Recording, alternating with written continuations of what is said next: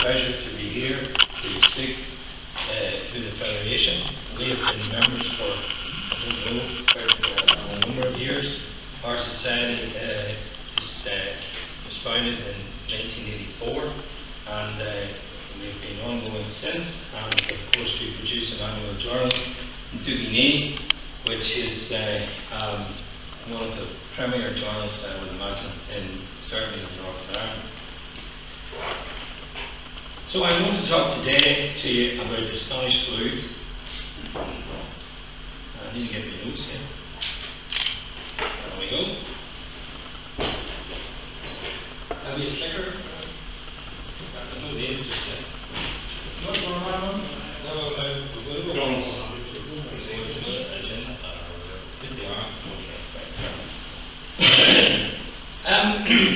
Ladies and gentlemen, 100 years ago, March, April 1919, the world, and Ireland in particular, was still in the grip of the third and final phase of the Great Flu of 1918-19. This flu was the worst outbreak of disease in the history of this world, eclipsing numerically the destructive military conflict, the most destructive military conflict in human history. It is a fact that the Great Flu destroyed worldwide more human lives in about 11 months than the actual war did in 5 years.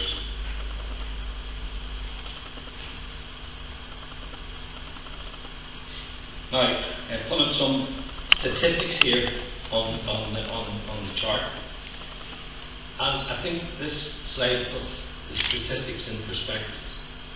The casualties are mind-boggling, and I think it is difficult today for us to actually take these numbers in. Whilst we are primarily concerned with Ireland, we must be aware that the Great Flu was a global disease, penetrating to almost every part of the earth. As you will see from the illustration, it is now estimated that it killed up to 100 million people worldwide, some 5% of the world's population at that time. In Ireland, it killed over 20,000 people. In Ulster, over 7,500. It infected up to 800,000 on the island of Ireland and some 300,000 in Ulster, leaving indelible physical and mental scars within our population. In comparison, the annual average death figure in Ireland for the preceding years was about 1,100 to 1,200 people per annum. If we compare the casualties with the war, we see that the total number of military and civilian casualties in World War I was about 40 million. Estimates range from 15 to 20 million deaths and about 23 million military personnel wounded.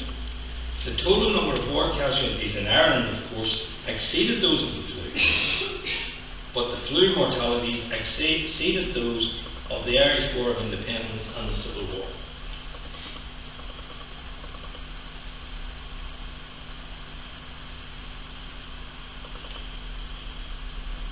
The flu was a viral epidemic which developed into a global pandemic. We now, of course, know that, like all previous influenza outbreaks, it was viral. It was a viral disease. But at that time, because of the lack of medical knowledge, it was thought to be a bacterial infection disease. The science identifying viruses was not properly developed until about the 1930s. In fact, the actual Great Flu was only isolated and identified in 1933. And the way it was actually done was, in Newfoundland, they dug up the corpses of people in the permafrost who had actually died and were buried of the flu.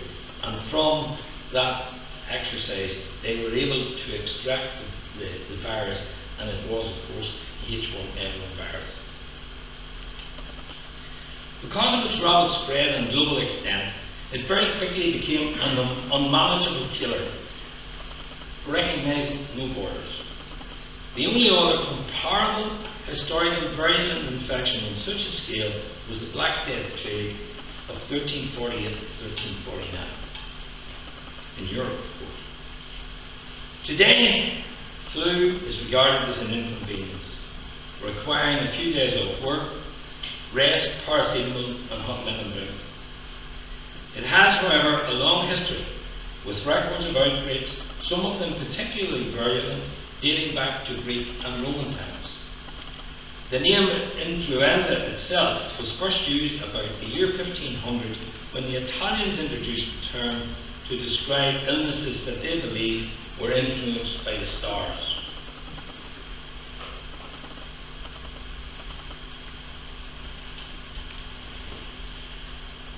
This is nomenclature. It was originally thought that the source of the Great Flu was in Spain, earning it the sobriquet Spanish Flu. But recent research has dismissed this theory. Spain at that time was a neutral country in the war, so there was no news censorship. So whatever happened in Spain was published in the newspapers. And in addition to that, the King of Spain, Alfonso XIII, actually got the flu but didn't die from it. The name has persisted, and of course why it wasn't used in other countries were it was such a pandemic that the military authorities did not want to demoralise the population and the troops.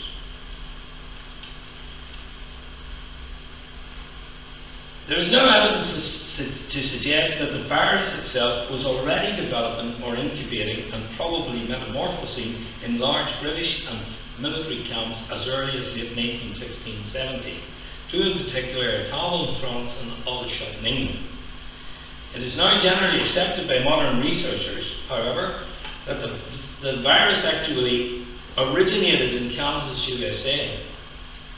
This state was the location of multiple pig farms and had a huge military base, Camp Funston, which were preparing soldiers for shipping into the European war. It is possible, of course, that the flu, and this is a theory that's been put forward, never proved, it is possible that the virus was originally a swine flu, which jumped species and metamorphosed to attack humankind. Salty lesson, no? It is also known as the war flu, or the khaki plague, because of the association with the war. The Derry Journal, in its articles, floated the idea of a direct connection with the war, noting its appearance in some parts of Ireland following the return of troops.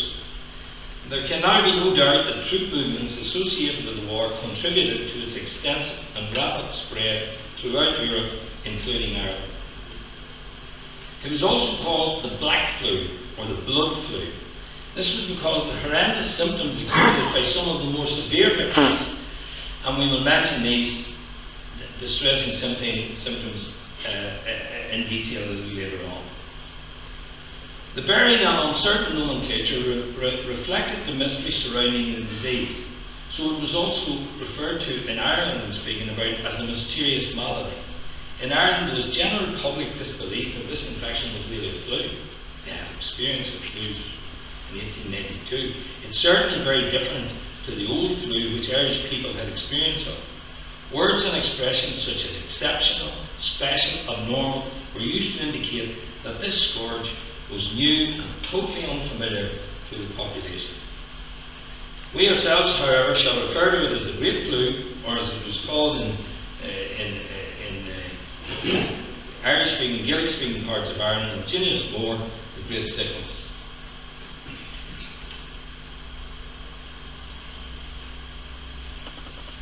In this talk, whilst recognising clearly that it was indeed a global pandemic which essentially spread in three distinct waves, we are, of course, primarily concerned with the effects of the Great Flu in Ireland, and more particularly in Ulster. One should also bear in mind that in 1918, Ireland had not yet suffered partition and had a highly developed national railway system, which Damien mentioned, of course, this morning. We now know that flus or viral infections, of course, do not recognise any political boundaries or borders. It must at the outset be recognised that bouts of influenza, then as now, were a very regular visit to Ireland, and as such, it was a recognisable malady, causing temporary sickness and so forth. Normally there was a relatively small mortality rate, as example in the previous flu of 1892. In previous flus, the casualties were the weakest in society: the very young, the old, or the sick. This particular flu, however, besides being different, was much more severe. As we shall see, attacked the strongest and the healthiest in society. Its chaotic effects stirred memories in the Irish psyche of the cholera outbreaks of 1832 and the devastating effects of the North War some 70 years previously, which were still very much embedded in the Irish psyche, Irish memory. However, unlike the North War, it was no way peculiar to Ireland. It exhibited the same clinical uniformity which it did in England and Wales, where it killed over 200,000 people. However, at the height of its passage, many in Ireland, because of its severity, identified it with a plague rather than a recognisable flu. Ordinary people could not believe that this was just a flu, and many country folk in what was then a religious country looked on it as a punishment sent from God for the terrible events occurring during the war years. There were many peculiar aspects of the Great Flu, but one of the most peculiar, although indirect, was how such a tragic and momentous event was so quickly forgotten, or rather pushed into the recesses of collective memory by the institutions of the state and by Irish historians. There can be no doubt that it left a deep imprint on individual social and family life, but this seems to have been contained as personal memories and grief, and despite the huge trauma, life moved on very quickly. Within a few short years, there was little recorded trace outside of the personal and family members of its general devastating impact. It has only been since the 1970s that historical researchers have zoomed in on the Great Flu as a subject of research. This irony of neglect is magnified by the fact that the pandemic is inextricably linked with the First World War, and more specifically its final year in 1818, which in itself has inspired enormous research impacting on a key moment in political history. In 1918, the two had formed a symbiotic and enormously destructive partnership.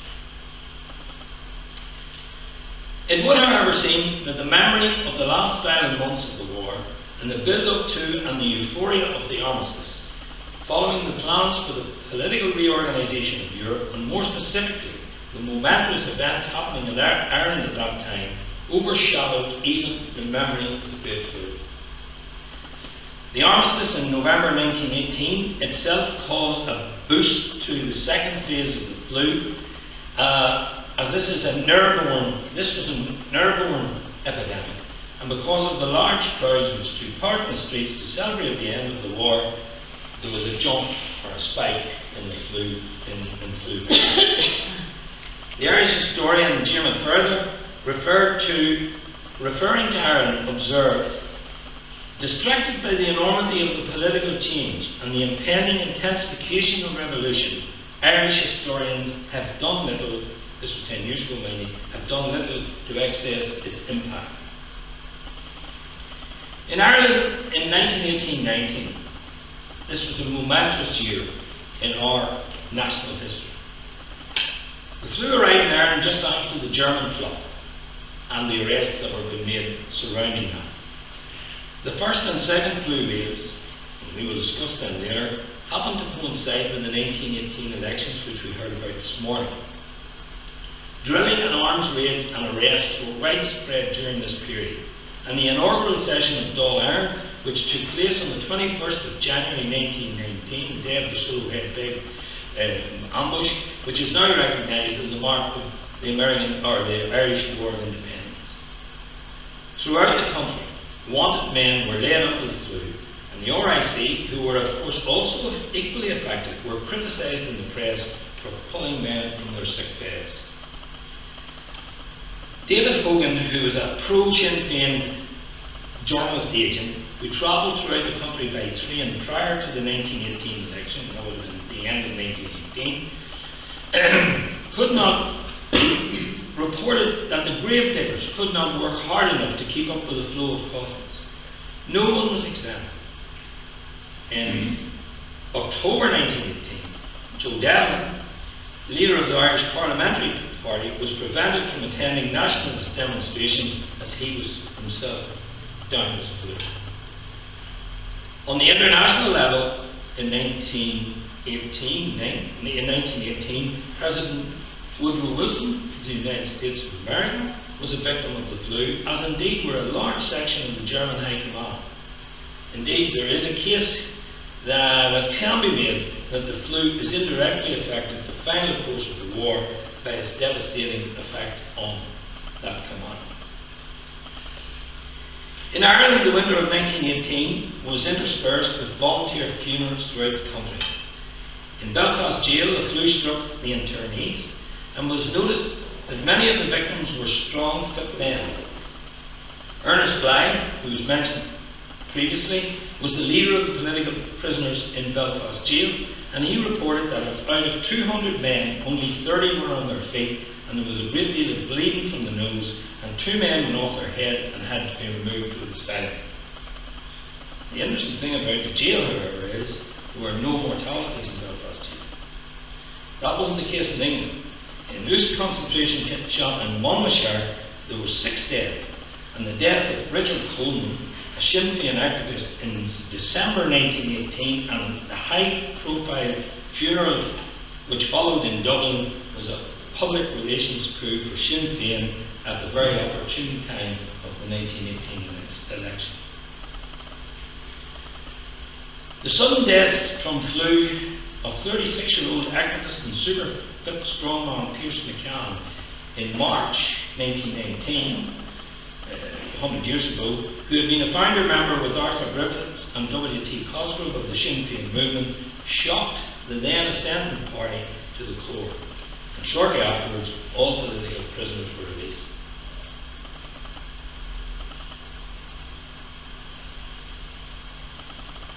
So we have the 3 waves. The flu appeared in 3 waves. The pandemic is generally depicted as unfolding in a 3-wave structure over 11 months, leaving influenza as an almost constant presence in Ireland from June 1918 until May 1919. The first wave, June 18 to September 18, this was the least virulent. It was shortest and geographically confined of the 3 waves. The first wave would seem to have originated in Belfast City in early June 1918. This extremely widespread epidemic was traced to a military barracks in the city, and the virus then was rapidly diffused quickly to munitions works, mills, shipyards, all over the city and out to the surrounding area. It seems probable that it was brought to Belfast by military personnel home from the Western Front. It was very soon after detected in Ballinasloe, Dublin and Cork on the mainline railways, probably carried by military personnel using the rail network. This initial wave seemed to favour urbanised areas, and at this point it lacked a strongly contagious element. It didn't seem to transmit from person to person, and it didn't penetrate into the rural areas. It also seemed to appear in towns that were linked by the rail network, and by August the epidemic appeared to be on the wane. The second wave, October 1918 to January 19, in early and mid-October, influenza again began to interrupt in Ireland. Unlike the gradual and easily perceptible movement of the first wave, this new wave moved at a much faster rate and was much more severe. There is a current theory that the virus may have undergone an on-site mutation, having already been seeded by the first wave. The geographical path of the second wave was difficult to trace, as it coursed through the transport network at breakneck speed, erupting in all 4 provinces, including much of Ulster. It travelled from east to west and entered northwest Donegal in December 1918. There can be little doubt that the railway network and the troop movements facilitated its rapid spread. But when it came to local diffusion, social events such as dances, wakes, court hearings, markets, religious service, general election activities, and other social activities were the mechanisms which precipitated this diffusion. There is evidence that sites on the mainline rail network were the first to suffer, and there was a delay in the flu reaching the outlying branches.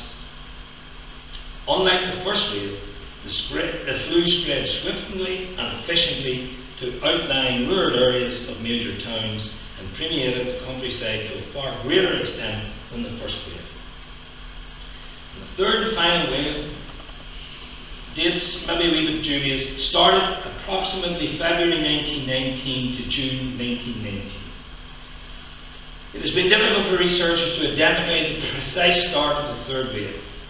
The second wave, for example, was still prevalent in areas like North Donegal in early January.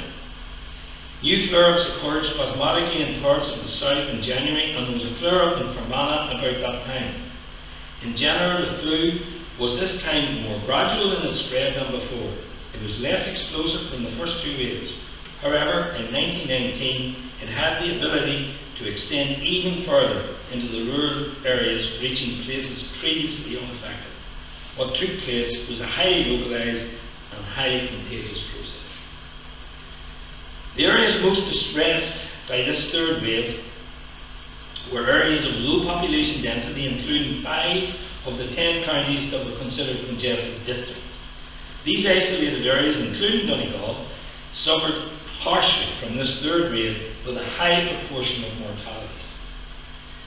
It is also now apparent that these areas, which were badly affected by the first wave, for example, Lurgan, here in County Armagh, were less affected by the second wave. Vice versa, those who had escaped the first wave, particularly as an example in Uri, were very badly affected by the second wave.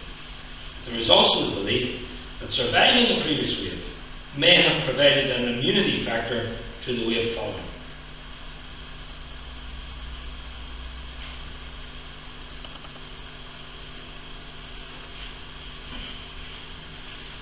So this shows you the counties that were, this chart shows you the counties or the areas that were badly, the darker areas and the ones with exceptionally high mortality rates. So you have, for example, you have Donegal, and you have the northeast here, particularly around Belfast, and right down the east coast, taking in Dublin, which was extremely badly affected. The areas, the lighter areas in the middle weren't, if any, were affected, but not very badly. But these areas in the west contacted the flu, but not to the same devastating effect as on the east of the country.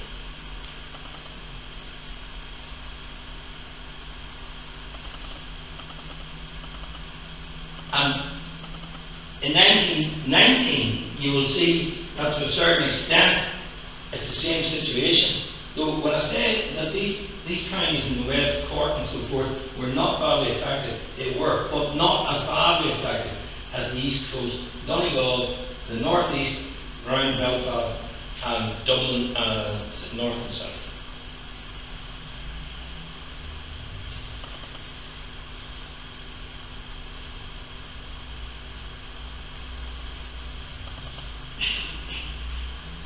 This is a chart of the number of influenza deaths in the 1918 flu. The thing that's interesting, and you may not be able to see it all that well, is the age groups here. The age is on the bottom here, and you will find that, unlike other flus, the spike is in the area from about 20-year-old to 45-year-old. That was the people who were being killed by this flu.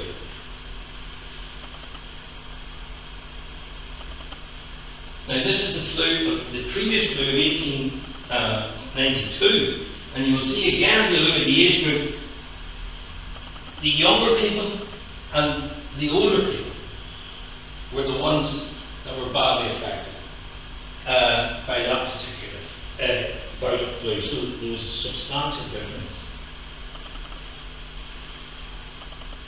peculiarity of this particular flu, elaborating on that, was that it affected young, strong, healthy adults, in many cases the family breadwinners. Children were spared while their parents died. Older parents had to endure the trauma of seeing their grown-up children, often severed in one household, and there's quite a bit of research has been done in both Lurgan and Uri on this, pass away before them. A large proportion of those who died were in life's prime and were often wage earners for the family. We've heard the comment on that Damien was making about the importance of wage earners. In Lurgan, as elsewhere, it was noted that the children were not as much affected as adults. In Ireland as elsewhere, this flu had attacked as I said, elsewhere, this was a common thing throughout the world. It attacked previously healthy youth, particularly young men. Research into why this flu virus was so lethal to young people is still ongoing, but recent findings indicate that it is linked to the response the virus provoked in the body itself. The particular strain of virus managed to derail the body's reaction to viral infection. The result was that rather than defend the body, the immune system of victims often stimulated an attack on the lungs, causing them to fill up with fluids, effectively drowning the victim, in fact, a type of pneumonia. In addition to age, gender was another indicator of susceptibility. Male influenza deaths outnumbered females by over 10% previously in 1882 outbreak. Sorry, this one, the males actually outnumbered the females, other than previous flus. However, the case of pregnant women in this trend was reversed, and this sector proved to be particularly vulnerable. However, in urban areas like Belfast, mortalities amongst young women were 10% higher than the national average. And of course, the reason for that is the linen factories and the munitions factories associated with the war. 3,000, 4,000, 5,000 women working within an undesirable environment.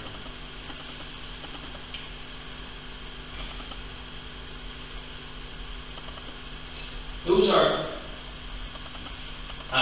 influenza mortality rates for Dr. Patricia March has extrapolated for Ulster in 1918 and 19, and you can see there that Belfast County Borough had influenza mortality at 1,830, and was 4.72% of the population. Antrim 704, Armagh 682, Calvin 339, Donegal very high, 1,000 for a rural community, 1,074, Down 1,062, Fermanagh 236, Derry and Borough was 683, Monaghan 386, Tyrone 594, and the total for Ulster 7,582. And of course, this doesn't take into account people who are left with long-term disabilities out of the flu and may have died within a short time after the flu.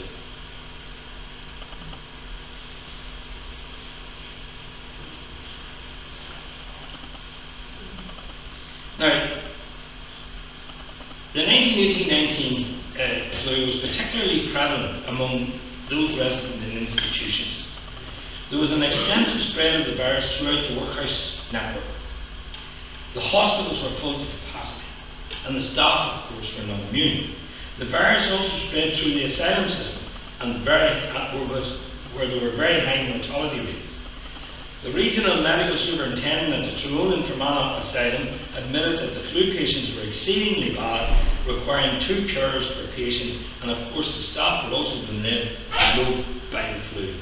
Many patients were admitted on the basis that the flu was causing a mental condition, in other words, raving. The industrial schools were also badly affected. We don't know about these now, but the industrial schools result. Statistics show that the flu was the cause of death in 1 to 4 boys. The prison system was badly affected during the 2nd and 3rd waves, affecting inmates and staff alike. Belfast Prison witnessed the worst of the second wave. That's 1918. In October 1918, 119 of the political prisoners were down as blue. Remarkably, as I said before, there were no fatalities.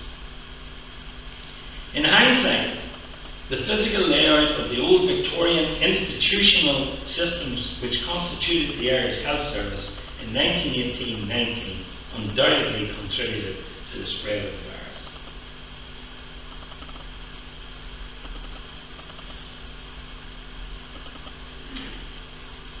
In terms of professions, those whose jobs necessitated frequent contact with members of the public and involved living in close quarters ran a specifically high risk of contacting the virus. The army, the police, postal delivery men, very badly hit. Postal delivery men were very badly hit, and the prison service proved to be the most vulnerable. Priests and ministers of religion from all denominations, flu didn't discriminate, were common victims. Obviously they were out helping their flocks, and that's where they were becoming effective. Railway staff were also badly affected. Workers in factories and mills and such were likely to become infected once the virus entered the workplace. In many places, postal service, religious services and even newspapers were temporarily interrupted due to employees being affected and led up to the flu. Wealth provided no definite barrier to infection. The 1918 flu infiltrated the ranks of professionals, including eminent businessmen, politicians, solicitors and barristers. Rich and poor alike were infected. The obituaries of the period make it clear that there were many flu deaths among, and this was a common quote in the early 19th century, old and respected families around the country.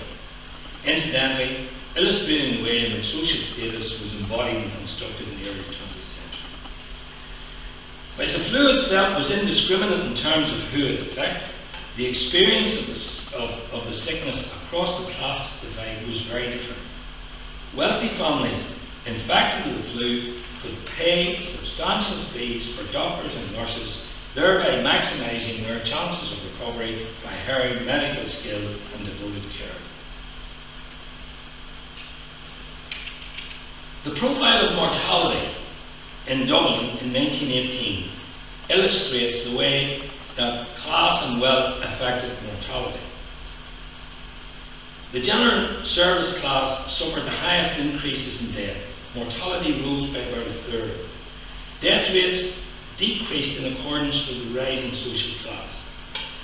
Among artisans and small shopkeepers, deaths increased by 25%. In the middle classes, deaths rose by about 20%. Within the professional and independent classes, deaths increased by only 5%. The group, which included persons of rank and property, was the sole class which witnessed a decline in pneumonia-related deaths in 1917-18. In contrast, pneumonia-related deaths among the general service class increased by over 30% in this period. While sickness spread to all classes, levels of suffering differed substantially with treatment, with one's chances of survival increasing in accordance with your wealth.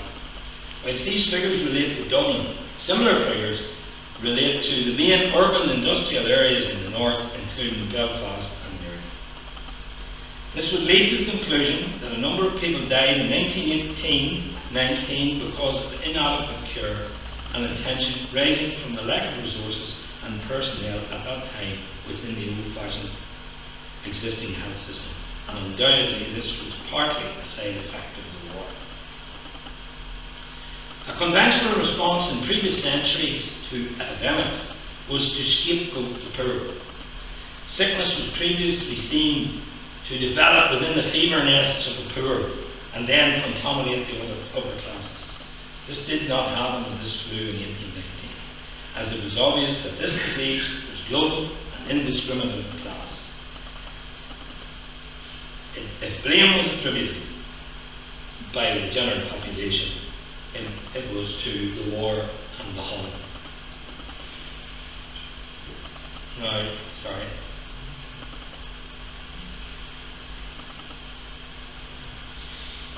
mentioned symptoms earlier. In a percentage of cases, the standard severe flu type symptoms which all victims exhibited were intensified, and the flu became a disease with a violent and unsettling symptomology. The flu could suddenly take an acute form and inflict such damage as never before experienced. Doctors recorded the occurrence of projectile nosebleeds with substantial losses of blood. In some cases, patients coughed up almost pure blood. Some bled from the ears, and autopsies revealed blood-sodden lungs, sometimes laden with pus. The most ominous sign was when the patient's skin began to turn a dusky blue colour as the blood stopped circulating sufficient oxygen. This condition, in medical terms, is described as heliotrope cyanosis. This usually indicated a terminal position, and in the workhouses it was looked on as the beginning of the end. Autopsies showed startling degrees of internal damage in such cases. Kidneys oozed with blood, livers were swollen and enlarged, and in some cases the thyroid gland was swollen and severe damage caused to the respiratory tract. It was also common for patients to show signs of insanity, and in Ireland at that time there were many cases of suicide which these figures do not take into account. As the population confronted an infection that could appear suddenly and kill quickly, the fear factor throughout the communities became increasingly apparent, particularly during the brutal second wave. That was towards the end of 1918. Alarm and certain amount of panic spread in pockets throughout the country in reaction to this new disease, which was called in some cases Ingenious Nua, which in many cases was looked on as a plague. Over the course of the flu period, people's fears varied, influencing their actions and routines towards everyday places, objects, normal social interaction, and other people. You can understand that. Trust was severed, and social norms and bonds started to disintegrate. Not just the fear of the sick, but there was a fear of corpses, of the dead flu. Dead corpses created fear and anxiety. The traditional Irish wake was in many places increasingly abandoned, as was the practice of leaving the remains in the church overnight for fear of infection. Flu victims were buried as soon as possible. An example, for example, of this breakdown in social activities was in Ballytrain, County Monaghan. Two brothers, small farmers, were infected at the same time, and they could get no neighbour who left the house to help them. In rural areas, the old plague feels that the infection was in the dwelling and the contents was increasingly prevalent. In the past, as you may have read, the plague houses were cleansed with fire. Fear of the flu was evident in a wariness of the sick and an unwillingness to venture near flu sufferers. As the epidemic gathered pace, the conventions of neighbourliness and mutual support which underpinned the Irish rural system started to erode. It even became difficult to get grave diggers in rural areas, and for example, the Lisnaskey Poor Law Guardians, as in many other places, were forced to pay a premium to non-medical staff dealing with flu victims and the dead. Places where crowds normally gather, such as dances, theatres, and even essential markets and churches, were sparsely attended or abandoned. Business owners in the towns reported a huge drop-off in custom. Schools in particular were badly affected, and in many cases suspended for months at a time. Senior members of the medical profession, reacting to public fear approaching panic, blamed the newspapers for promoting the fear leading to panic because of their reports of tragic and indeed fearful events. Interesting, however, how some of the large, we would call them now, multinational companies behaved. It is interesting to note that many large companies, with the rise on the bottom line of the balance sheet, marketed their products in newspapers as having preventative qualities or curative qualities for the flu.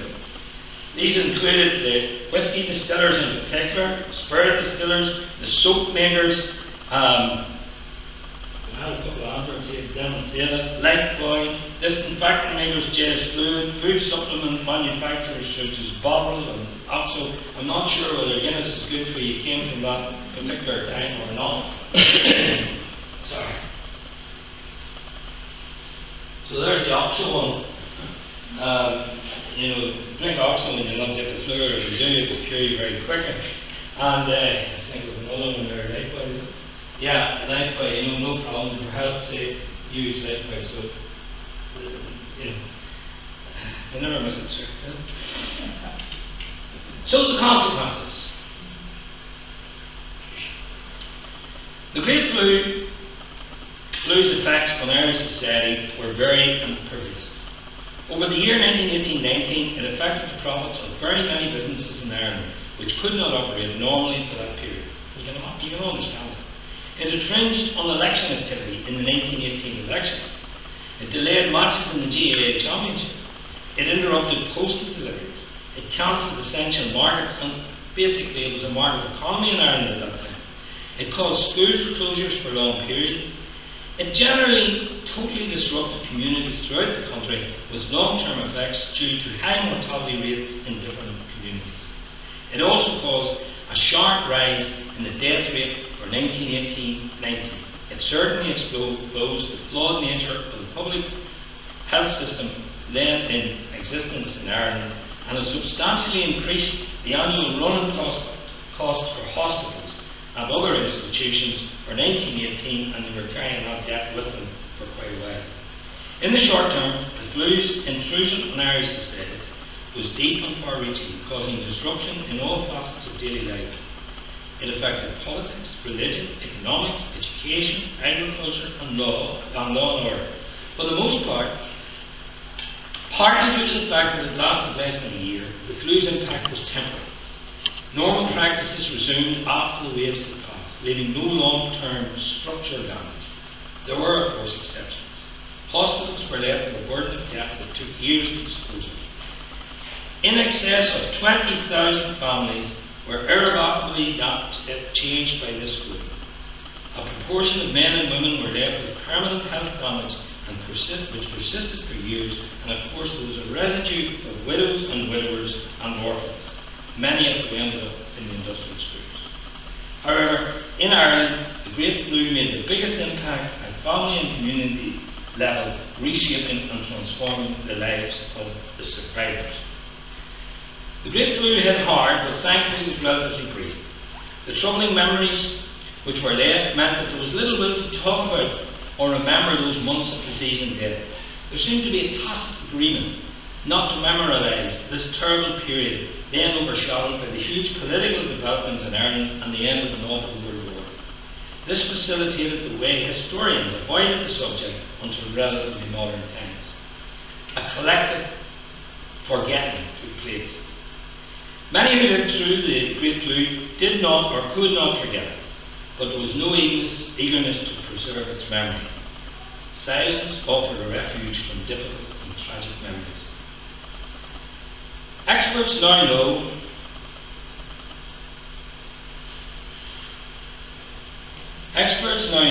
that the strain was H1N1, similar to avian and bird flu. It is probable that this flu jumped species to humankind. Advances in health, improved communications, vaccination programs, and of course antibiotics for treating secondary conditions all means that we are now better equipped for dealing with flu. However, one thing that the Great Flu demonstrated, it was and could be a cunning enemy, capable of rapid metamorphosis and always lurking in the background and constantly probing for human weakness. Viral infections even today can be devastating. And I give an example of the foot and mouth disease, which in living memory devastated the rural part of Ireland, and of course we very nearly wouldn't have had, if the horse flu had a thing, we wouldn't have had the Grand National next Saturday. A few weeks ago we had the equine scare. The Great Flu has at least taught us today not to take flu lightly, as it is still capable of surprising mankind. The medical profession are well aware that it can be a dangerous enemy. This warning is currently displayed in health centres and hospitals throughout the country and should not be taken lightly. Thank you very much, ladies and gentlemen.